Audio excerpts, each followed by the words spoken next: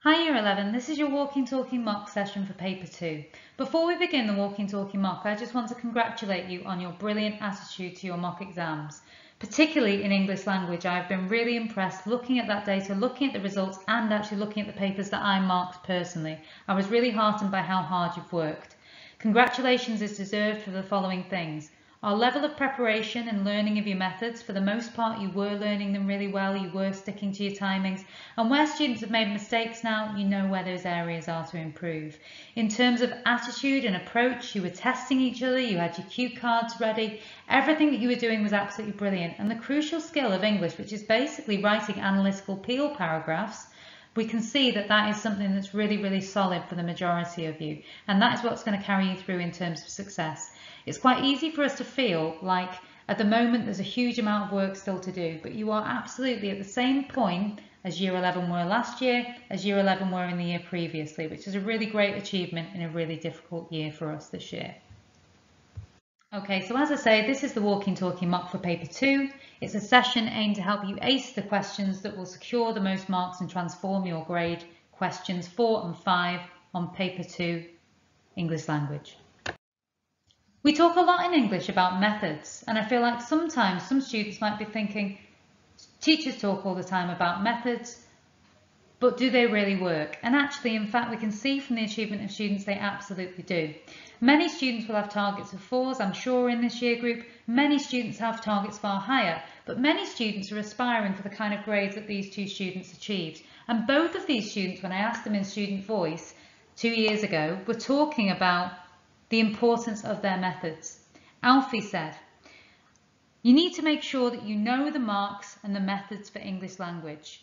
Prioritise and get your timing right. Try and get more marks on those early questions. Time yourself, do the hard stuff. He got a 6 in language and a 6 in literature. Ryan, equally, targeted a 4, got a 7 and a 9. He said, majority of my time I spent memorising the general structure and method for the exam questions and using past paper questions to build my confidence. So the important message is you can revise for English, and these students are absolutely evidence of that fact. The methods that we teach you are designed to help you pick up all the marks that you deserve and all the marks from showing off the skills that the examiners want to see at each question in the paper. Okay, so earlier on we talked about heavy hitters, and this is what this session is all about. The reason why we talk about heavy hitters is because of the amount of marks that these two questions, question 4 and question 5, are worth. So we've got questions 1, 2 and 3 on the paper, which are worth 24 marks. But questions 4 and 5, the writer's viewpoint and perspective question, where we're comparing the writer's perspective, and the question 5, the writing with a strong point of view, that one is worth 56 marks combined. So it's really important that we keep up the stamina all the way through the paper and that we get onto those questions and we do those questions justice. Otherwise, it's really going to negatively affect our mark. So what happens when you miss a heavy hitter? I'm going to show you some real examples of students in our school who have been negatively affected in their overall grade by missing those questions 4 or 5 or not completing them in full. So student A here from 2019 just about got a grade 6. However, they only got 3 out of 16 marks on that first heavy hitter, question 4, that comparison of the writer's viewpoints. They wrote very little, and so therefore they only got grade 6, despite the fact that those questions they attempted in full showed they were working at a top grade 7 level overall. It really negatively affected their grade by more than a grade overall. For student B, theirs was even worse. So they achieved a grade 4. It's still a pass, but it doesn't do them justice in terms of what they could have achieved. They only got 10 out of 40 marks for question 5, the writing question. For those questions they attempted in full, questions 1, 2, 3 and 4, section A, they actually got a grade 8 on section A. And unfortunately, because section B is worth half of the marks, they only got a 4. So it's important that we see the reality of what happens if we don't work on these questions and make sure that we do our very best on them. And so on to timing. Some really important messages here. Timing is essential to achieving your target grade. If you run out of time or miss a question, you could lose a whole grade, particularly if it's question 4 or question 5.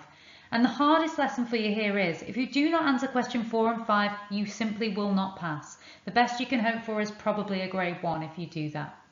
Remember, timing is essential and you need to make sure that you leave about 1 hour and 5 minutes for question 4 and question 5.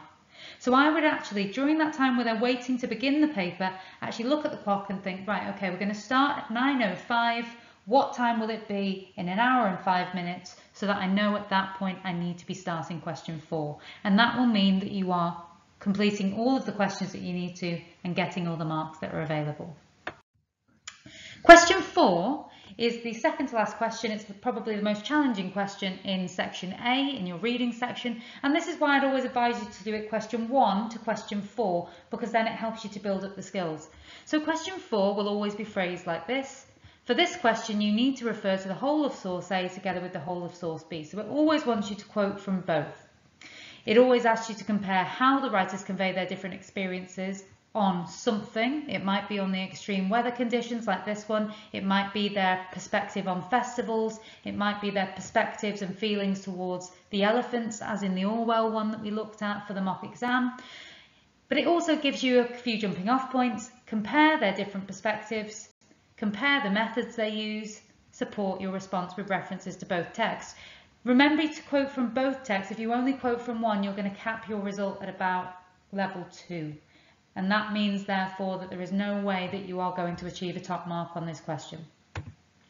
So, whole of source A together with source B. Telling you can quote from anywhere. You don't have to use quotations from all the way across the source, but you can use the entirety of the source to select from. It's a language question in disguise, just the same as question 4 on paper 1. It's about methods. How does the writer use devices to present that perspective, that viewpoint on the issue that they're writing about? And perspectives just means viewpoint, thoughts, feelings. And we also need to find, of course, the key word. The key word here is the extreme weather conditions. In the mock paper, it was attitudes towards the elephants. And we're going to keep using that all the way through our answer to make sure that that is the steer of your answer, that you're not coming away from the key word in the question and talking about things that aren't relevant. If we're talking about perspectives, we're basically talking about points of view, thoughts, feelings, emotions, attitudes.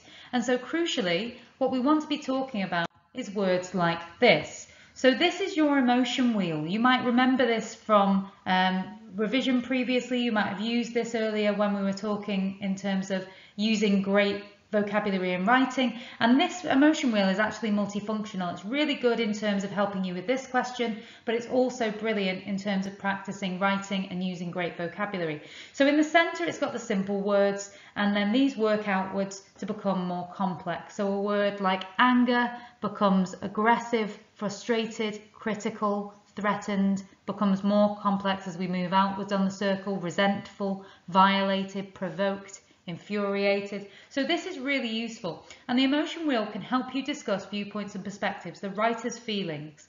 The writer of source A feels sceptical and anxious while attending Glastonbury Festival. However, the writer in source B feels overjoyed and excited to be going to Greenwich Fair. You might remember that from the paper that was on festivals with Day at Glastonbury Festival and Dickens at the fair in Greenwich. So this is really useful, and I would absolutely encourage you when you're practicing to use this initially. Once you get confident, you can then take it away. And obviously it won't be there in the exam, but this really helps to hone you in on the writer's thoughts and the writer's feelings. The first thing I would always do for this question, once I've found those keywords in the question, is to identify the overall view or perspective or feelings of either writer first, and to make a note at the top of each insert. So how does the writer in source A feel? How does the writer in source B feel? What do they think? What does source B think? This is all about perspective. So for the one that we were talking about before, Glastonbury and Greenwich Fair, which all of you did in preparation for the mock exams, Day feels sceptical. She feels irritated by the prospect of going to the festival. She feels disgusted by the conditions at Glastonbury. But by the end, she feels eventually charmed by the festival. She starts to think it could actually be a nice, pleasant thing. Dickens, on the other hand, from reading it, we know he feels overall excited, joyful, proud, happy, even though it's quite chaotic.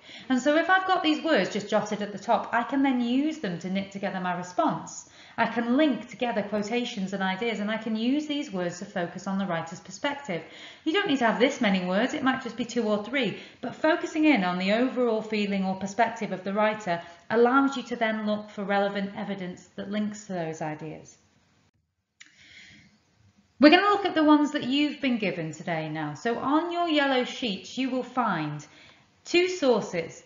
These are an example for paper 2, section A. One of them is 21st century non-fiction, and it is about Mike Ashley, the owner of Sports Direct, running his business like a Victorian warehouse, not treating his workers very well.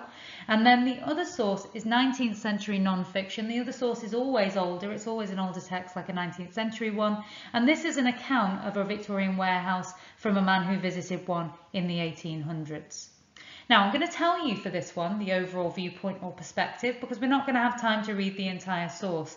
Instead, we're going to read just some short sections and pick out some evidence. So on these 2, if you read the whole source, and of course you can do at your leisure afterwards, source A,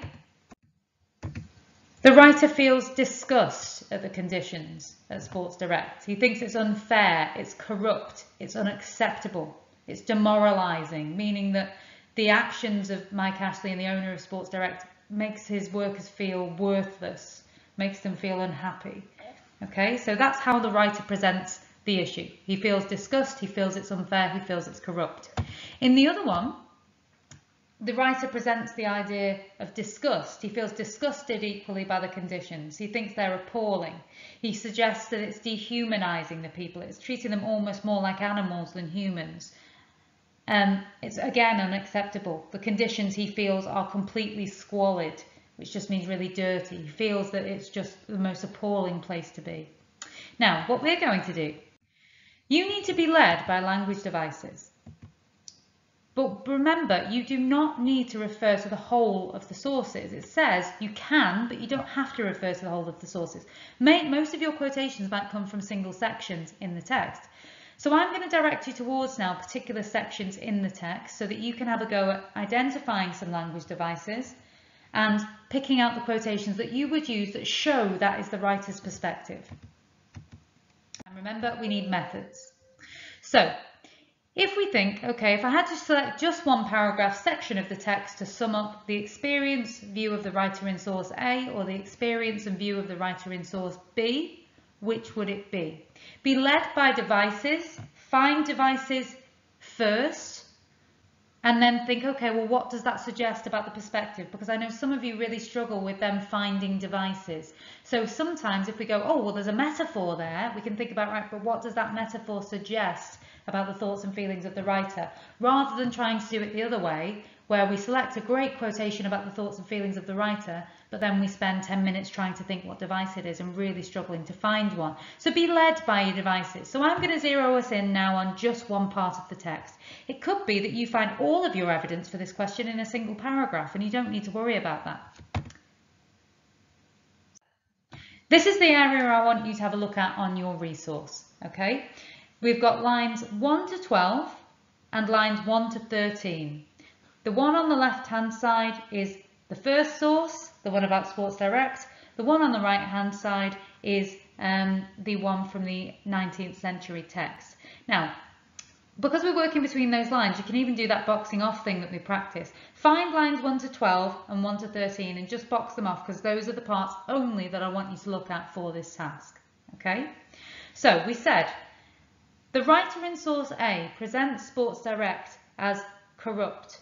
He feels that the conditions are appalling. He feels that it's demoralising to the workers. There's something immoral, wrong in how Mike Ashley is behaving. Whereas in the other one, we said that the writer feels the conditions are appalling, people are dehumanised, it's squalid, it's awful, that's how he feels about it. So I want you to find 2 to 3 quotations from each text that show the writer's viewpoint. Be led by language, because remember, this is a language question in disguise. Try and find language devices as well. And if you can, remember to do that, zoom in on a word, find a smaller device within, but pick words that you can say really interesting things about. Remember, if you ever get stuck on this kind of task, you can always find semantic fields. Just find a linked group of words, a semantic field of suffering, for instance. You can always find emotive language, words that sound shocking or make you feel happy or sad or make you feel the trauma of other people. Verbs, there are always verbs, dynamic verbs to do with action, for instance. There are always adjectives. You can always fall back on imagery. imagery of suffering, for instance, if you don't want to select single words. So we're going to pause there and I'll give you about 5 minutes or so to see what quotations you can find just within those lines for source A and just within those lines for source B.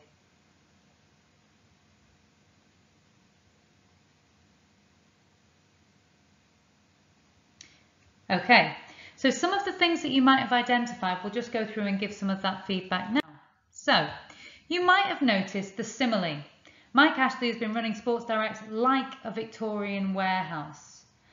Conveys the writer's feeling that this is corrupt. There is something awful and bad and shocking about this, and that's the writer's feeling, that it's almost historically awful. It's a way of working that people aren't used to nowadays. You might have noticed abstract nouns and emotive language, dignity or respect. He's saying it's without dignity or respect. Use of those abstract nouns, dignity, respect, emotive language, we empathise with that, don't we? And it really conveys the writer's sense of disgust. The metaphors, a crisis was looming, shone a light on work practices, emphasising the shocking nature of it, the way that this is built, the kind of tension that's simmering in the company, and the way in which this has exploded and surprised and shocked everybody.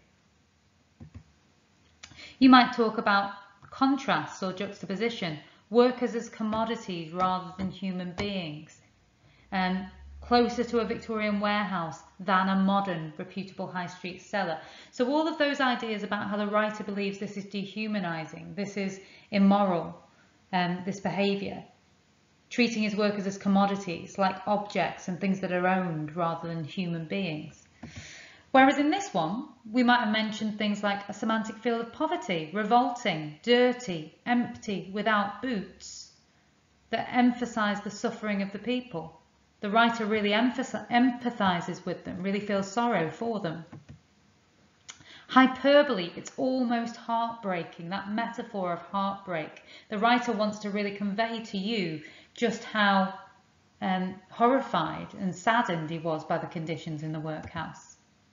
The address terms, the inmates, poor people, aged men and women. So we've got those address terms that almost dehumanise the people, the inmates, the poor people, aged men and women, referring to them as elderly.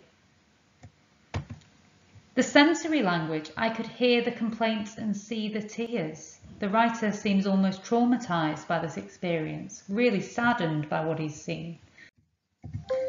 So once I've got my evidence, what I can then do is I can then start to think about knitting this together into a response. So I found some evidence in the previous slide, and I'm going to start to think about how I put this together.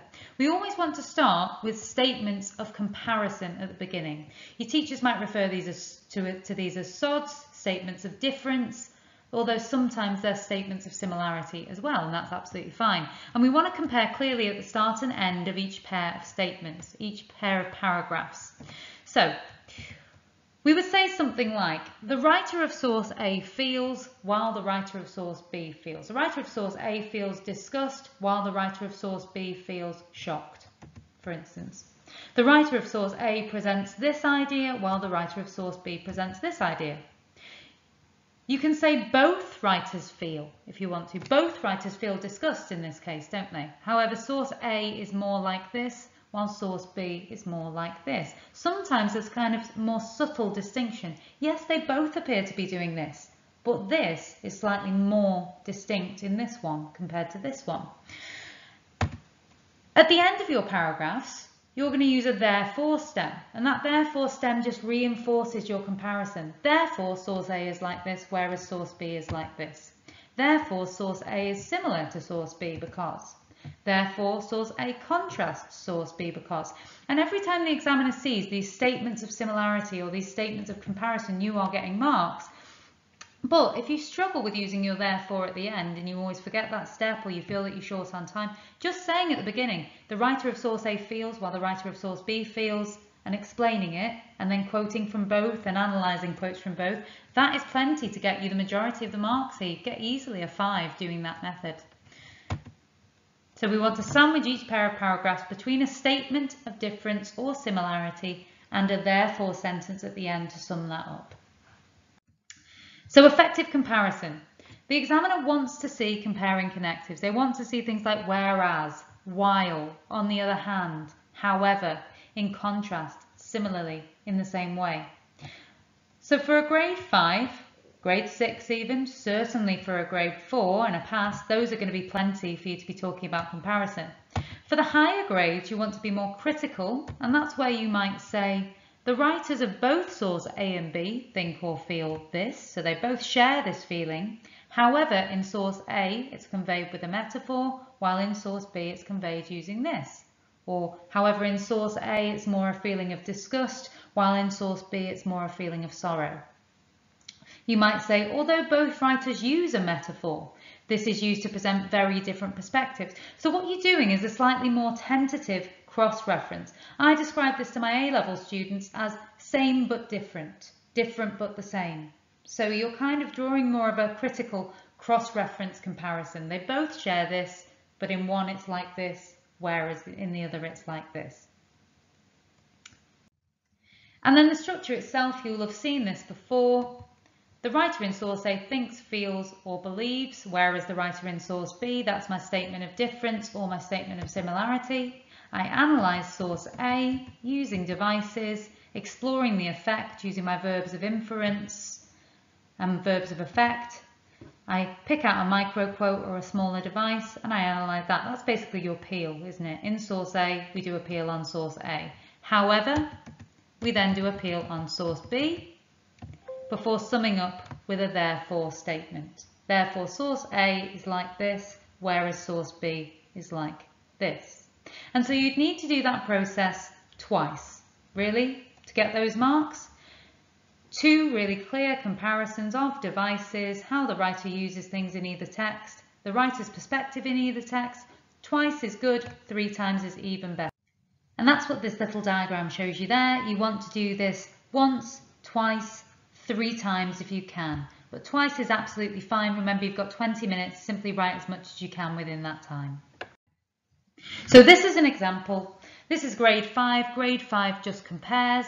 The writer in source A feels executives of Sports Direct have created unfair working conditions, while the writer in source B feels the workhouse conditions are dirty and unacceptable. In source A, the writer uses the metaphor, a crisis was looming, to show the negative impact these working conditions were having. The verb looming, remember if you can use a smaller device there, please do.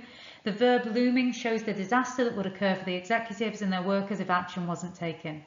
In contrast, I now go to source B. The writer in source B feels the conditions the workers face are cruel and unsuitable for humans. The writer uses a semantic field of poverty, dirty, empty and revolting to show the horrible conditions they live and work in. The word revolting shows how disgusted he was. Sum up with a therefore and a final comparison. Therefore, source A shows the writer's disappointment the executives have acted badly, while source B shows how shocked the writer was by the filthy conditions of the workhouse. Now that is probably a 5+, becomes undoubtedly a 6 if that's sustained and you do that twice. Could even be inching towards a 7, actually, if you do that twice and you do that convincingly. Again, critical comparison example. This is where we do the same but different thing.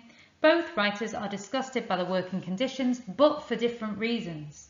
The writer in source A is disgusted the executives are exploiting the employees, forcing them to work under unfair contracts, while the writer in source B is disgusted by the squalor the poor are forced to work in while in the workhouse. Again, we analyse the device. This time it's a metaphor. On the other hand, we analyse the device in the other one, emotive adjectives, and again we sum up with a therefore. Therefore, the writer of source A judges the executives and shows sympathy to the workers. However, the writer of source B truly empathises with the workhouse poor and feels their suffering. So all the time, both of those answers are focused on the thoughts and feelings of the writer, and they're analysing language and they're comparing, which are the three main areas that you must be doing. Okay, and again, consistently done, that will produce undoubtedly a 9. We're now going to think about section B, writing. And we're going to spend a bit more time now with you actually having a go at bits and pieces, having a try at planning things and writing things and seeing what we can produce in this time. So section B is writing to express a strong point of view. It will be in a specified form, a letter, a speech, an article, the text for a leaflet, something like that. Sometimes it might be something unusual like an essay. So I'm going to talk you through that as well today. The argue, persuade, explain, advise that's there at the bottom, those are your text purposes. So it will say you're writing to argue, you're writing to persuade people, you're writing to explain your point of view, for instance. You don't need to worry about that too much. It really is just about how forceful the arguments are being put across, really, the difference between an argument and a persuasion and an explanation of your opinion. We need to be the master of the mark scheme. You will have seen this frequently throughout your GCSE. This is the mark scheme summarised into effectively very short success criteria. This is what you need to include to be successful.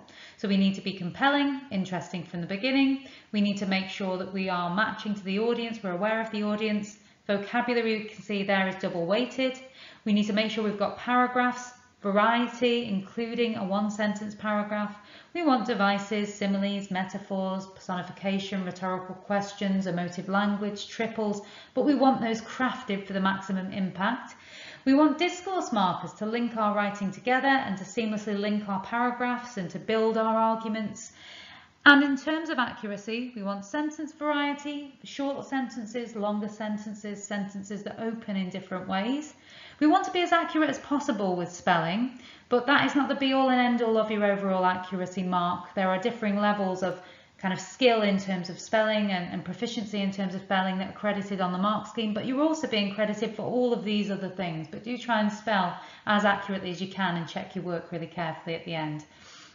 Punctuation is important.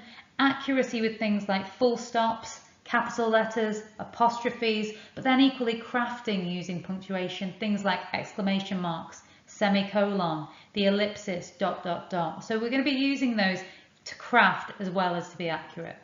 And standard English, no slang, is the final one. So if I can master these skills, I can do brilliantly on this question. And actually knowing your strengths and weaknesses in these areas and pre-preparing for them in terms of your planning can really help you to unlock the higher marks here. We also need to think about the process we use when we plan, and timing again here is absolutely essential. We're going to spend about 10 minutes, the examiners recommend, for planning. It might be slightly less. I find 10 minutes really means that I've got a really secure plan. In that 5-point plan, you're going to make sure that you plan for the content, so the ideas, the structure using a 5-point plan. You're going to think about devices, you're going to think about vocabulary. Everything is going to be absolutely bolted on and nothing left to chance. You're going to make sure that you plan for those things to make sure they are in. This is your chance as a showcase of everything you can do. You're then going to have about 30 minutes to write. And that is plenty of time to write with the depth and detail that you need in terms of the length that you're being asked to produce. It's not pages and pages and pages, 30 minutes only. Examiners also recommend, and it says this on your paper, take time to check and improve. 5 to 10 minutes, however long you've got left at the end, after that 5 to 10 and then 30 minutes. This is your chance to swap out boring vocabulary, make sure you've included a range of punctuation, discourse markers, check your paragraphing, check your spelling where possible, check you haven't missed any capital letters, because the examiner can only judge you on what you've got there on that page. Don't leave anything to chance, leave yourself time to really check over it and make sure it's the best quality you can produce. You also need to think about your examiner. So how can you make it easier for them to reward you? How can you make a positive impact from that first line and leave your impression on them? What kind of things can they see straight away when they open up your paper? How can you leave them thinking that you are a brilliant writer? And there are many tricks that we can do here to make sure we pick up more marks.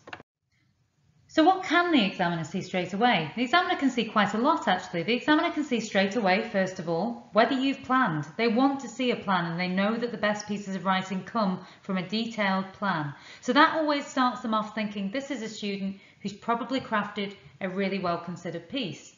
They also look at the piece and think, well, how long is it? Have they waffled on for pages and pages? Have they written a crafted, shorter piece of maybe 2 to 3 pages? They can also see Whether you've paragraphed, they can see the variety of your paragraphs. They might even be able to see some discourse markers at the beginning. They can see if it's laid out like an article, like a speech, like a letter. So actually they can see an awful lot the second they open the paper, and they're judging your work right from that first moment. And interestingly, the advice from examiners is actually that we should write around 2 to 3 sides. 3 sides is probably the optimum. If you've got large handwriting, it may stretch to around 4. But don't just write pages and pages and pages. We know that that means that it loses focus. Stop, plan, be structured, and craft your piece to be the best it can be across those 3 pages. They can also see the paragraph structure straight away. Here you can see quite a varied paragraph structure. You can see something at the top that looks a little bit like a headline, for instance. For 6 or above, you want to have varied paragraphs, paragraphs that look interesting, paragraphs that are there for a purpose, maybe even a 1-sentence paragraph. So they can actually see quite a lot when they first open your paper. When you first start this question, the first thing you need to identify, what is the text type? Who is the audience I'm writing for? And what is the purpose of my writing? You can't start writing before you've identified those things, or you won't be able to signpost the different aspects that you're trying to produce. It needs to look correct, it needs to sound correct, it needs to be tailored for the audience, so you must find that information. So here's an example. You're given keywords in the statement to be addressed in your answer. This one says, education is not just about which school you go to or what qualifications you gain. It is about what you learn from your experiences outside of school. So there's always, say, 2 to 3 ideas in that statement to give you as jumping off points. And actually in the mock, some people who were the most successful took the different ideas as different paragraph structures. They decided to write about different areas that were in the question, and that was clever. That helped to give you a structure, and it's designed to give you some ideas to think about and something to argue against. It tells you the text type. This one's a speech, means you need to directly engage and speak directly to an audience. And this is for school or college leavers day, so therefore your audience is year 11 students, possibly secondary audience of teachers are going to be present there as well, but really you're talking to students and you're explaining what makes a good education. So that's a typical question. Remember, the people you are writing for cannot see that statement. So that statement is just for you to spark off your imagination. You certainly shouldn't begin by saying, yes, I agree with the statement, for instance. That's not helpful. It's just there for ideas. And so we're going to practice some of that now. And again, I'm going to ask teachers to pause me in just a moment, or if you're doing this at home, you can pause me for a minute to do this task. On these 3 examples here, I want you to identify, please, the text type, the audience, and the purpose in the question. You can also identify some of the key words in the statement as well at the top if you want to, but the key things are find the text type, find the audience, find the purpose, and underline or highlight those in the response.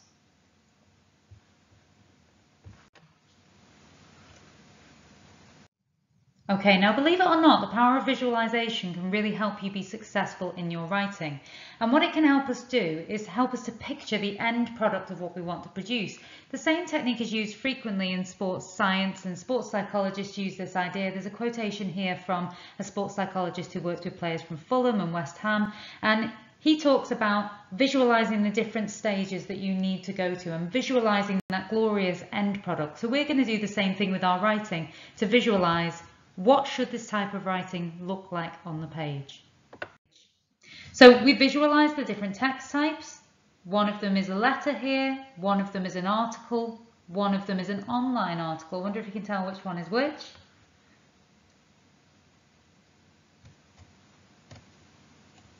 And so the formal letter was the first one. We can see here some of the key aspects of a letter. Crucially, we've still got the varied paragraphs, but crucially, we've got a sign-off at the end, yours sincerely or yours faithfully. We've got your address at the top. You've got dear sir or madam, dear Prime Minister, whoever you're writing to, but it looks very different. For an article, we need to make sure we've got headlines in the mock exam. Some of us have got headlines. Homework, helpful or hideous. And remember, we need a 5-point plan every time we write, and we're going to talk about what the 5-point plan entails. in a little bit as well. But again, we can see that we've got varied sections, we've got varied paragraphs. We might have a subheading. You can see partway down there we've got a subheading, but really the minimum that we're expecting is a headline, maybe a subheadline, and varied paragraphs as normal. For an online article, might be an online article, I find it helpful to signpost at the top that we know this is an online article, just with a web address, just with a username, maybe. Certainly a date and a time can often indicate that this is something that would appear online. And again, same process, a 5-point plan in terms of putting this together. Writing is the same every time really in terms of the structure, but we need to signpost some key aspects to just show the examiner that I know the type of writing that I'm producing. Now, sometimes it might say, write a leaflet, write a speech, write an essay. If it's a leaflet, an examiner does not want you to be drawing columns and imagining how it would fold in and all of that kind of idea. Just write it as you would any other piece. It certainly doesn't need to look like a leaflet on the page. It might just have some headings, subheadings to divide it up and make it a bit more user-friendly for your audience. In terms of a speech, again, you don't need a headline or anything like that. Just start to write, but acknowledge your audience. If it says essay, it's still asking you to present your argument. And actually, I don't think this is vastly different to an article. It's probably still going to have a title for your essay about how you feel about the issue that's being presented.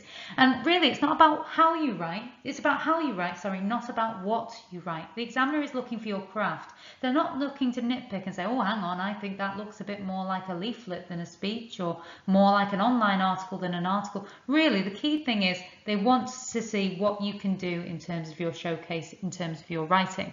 So we use the same type of 5-point plan, and we wow the examiner still with devices, vocabulary, craft, no matter what task we get. Please don't let the curveballs like this throw you at all. You are great writers. It's the same no matter what. We need to match our writing to our audience, and we can do that by signposting.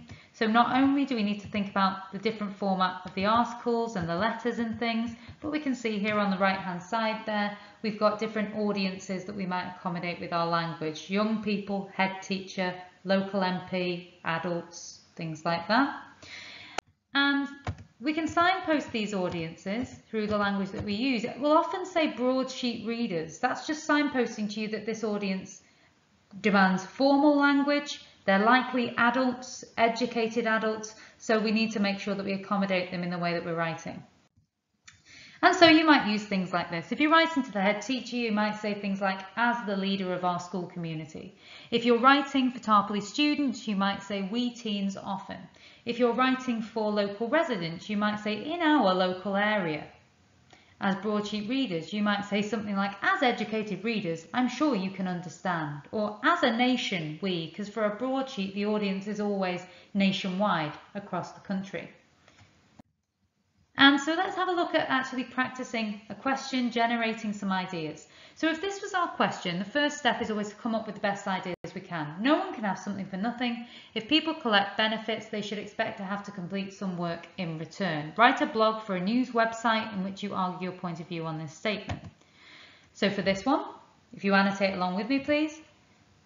We've got the keywords in the question. People can't have something for nothing. It's about benefits and the need for work or not. It's a blog, but it's for a news website, so we need to make sure that it's kind of news based in its tone. It's going to be formal. Don't be fooled by thinking blog, it must be informal, and you're arguing. So let's start by generating some ideas. Again, just about 2 minutes for you to think, what are some ideas we could have here to talk about in our writing? Because the first step, I would just do a mind map of ideas so we can then work that into a plan.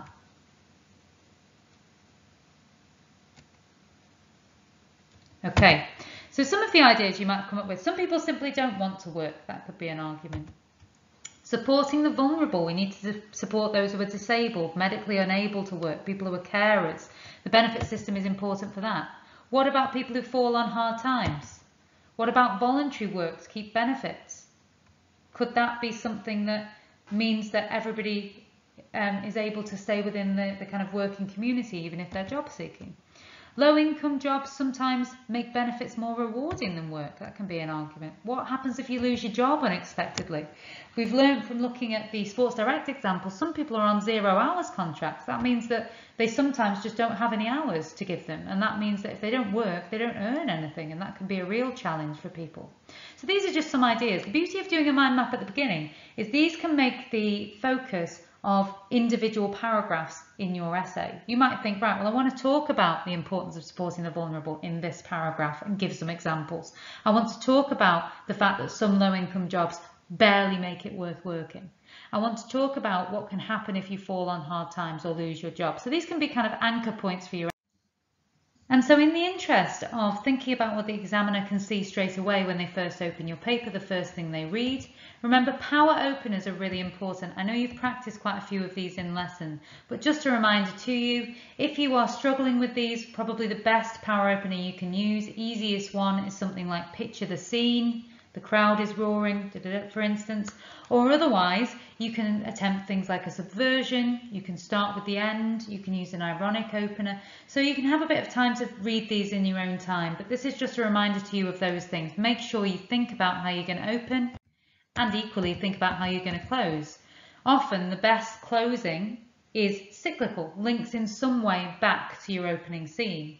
So, for instance, if you started with a picture the scene, you might subvert that image and then say, so now picture the scene, and you've changed that. Or whatever you've opened with, you might subvert. So, for instance, if you look at the top right there, I started with the words to camp or not to camp. That is the question. By the end of my article about festivals, I'm going to end with the words to camp or not to camp. There is no question. And so I'm going to do something cyclical that's clever that brings it back round to the start.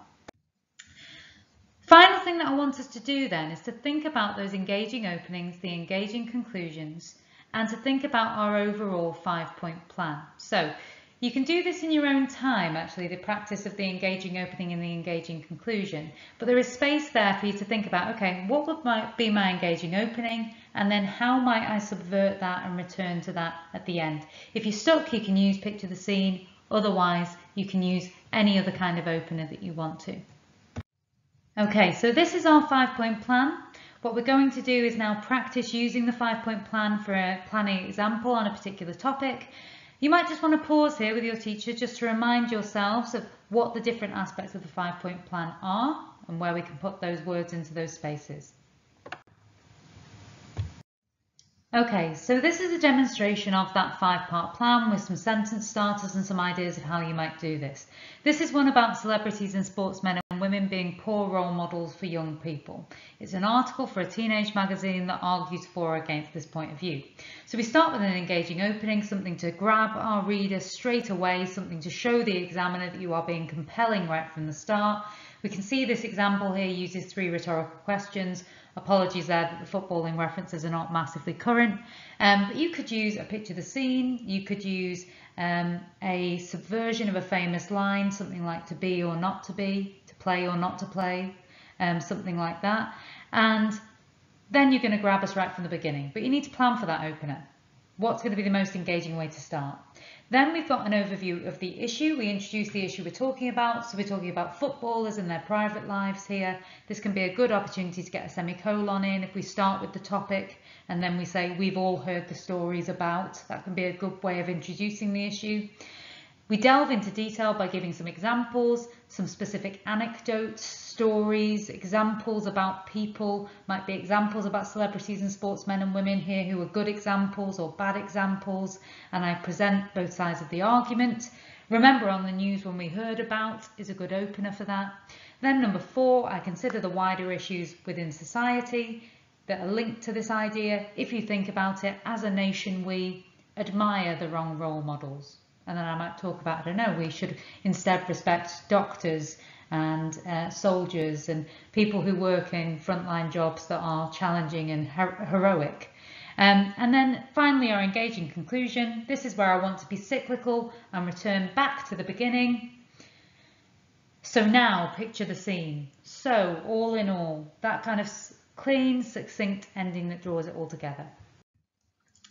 Again, final thing then for us to do, using those ideas that we planned with earlier on, I want you to have a go at doing the 5-point plan. One of the things that many students I talk to felt would have really improved their overall mark. It is mentioned twice on the question. You are advised to plan your answer. Huge numbers I spoke to hadn't planned their answer and it had a real impact. So the final task here, if that is your question, the one that's on the screen, I want you to think about what would your engaging opening be, your overview of the issue, what kind of issues would you want to talk about, what detail or example would you then delve into, what wider issues might you consider, and what would your engaging conclusion be? And just a couple of minutes now to think about, if that was my question about the benefits system, what would my plan be?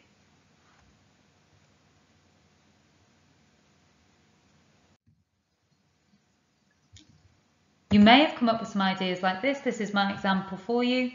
A drop paragraph. My drop paragraph is going to describe a stereotypical family on benefits, one that's not an accurate representation at all. Senses, I'm going to mention laziness, I'm going to mention no desire to work. I'm really going to hyperbolize and exaggerate this awful version of this stereotypical image. I'm then going to subvert that by talking about the UK benefits system, the fact that everybody has an argument. I'm going to explain the main arguments on both sides and show that I understand the argument, but that I've got a clear point of view myself. I'm then going to delve into some examples where working might not be beneficial. For example, a working mother needs to earn £40,000 a year to place 2 children in nursery. Or I might give some examples about somebody who is disabled or somebody who's a young carer or something like that and therefore unable to work. I'm then going to discuss the wider importance of supporting vulnerable people, why we have a benefit system. And then finally, my engaging conclusion is going to subvert the earlier image. Paint a scene of a working parent barely able to make ends meet, counting the few pennies left. That idea of these people who are being lost by this system. And then I'm going to end with a rhetorical question just to make me hammer home my point and leave the examiner thinking about something positive about me. Discourse markers is another thing that some of you forgot to do in the mock, so this is just another reminder of some of that too. These are also in your booklet, so you can go back to these, look over them. These are some that you can practice with. I would definitely have these on your plans as well. Naturally, obviously, clearly, nevertheless. And then the last thing for us really is just a final point on devices. We often think when we think persuasion, we need to use our Forest, these devices that we've known since year 7. These are the 7 standard tools of persuasion. We do need to use them, but sometimes they can be a bit reductive. So think about planning for craft. You can do that is by using some of these more challenging devices, imperatives, direct address, pronouns, particularly inclusive pronouns like we, hyperbole. Also, don't underestimate the importance of using things like metaphors and personification and similes and things in this style of writing. They can be really effective as well, particularly in like your drop paragraphs and things like that. Vocabulary is probably the one area that can lift your writing more than any other. So if I was going to give you some advice, it would be to sharpen your vocabulary and to really work on improving the range of words that you've got at your disposal. One of the things that is in your pack is this audit of vocabulary. This is called 100 words to sharpen your expression. It was originally made for students working towards an A-star, but it's equally relevant to all of you now. This has 100 words used in sentences, and I would absolutely encourage you to select 5 or more words that you think that's a great word. I'm going to start including that in my writing. I'm going to try and use words like cynical. I'm going to try and use words like callous. I'm going to try and use words like infamy. I'm going to try and use words like oblivious, for instance. This is the key as well to absolutely brilliant writing. Okay, so a couple of things there for you to take away. Next step, you've got your pack of resources and exam tasks now that you can use at home for revision. Your teacher is going to build on all of this in your lessons, particularly as we begin to revise paper 2 ahead of the summer.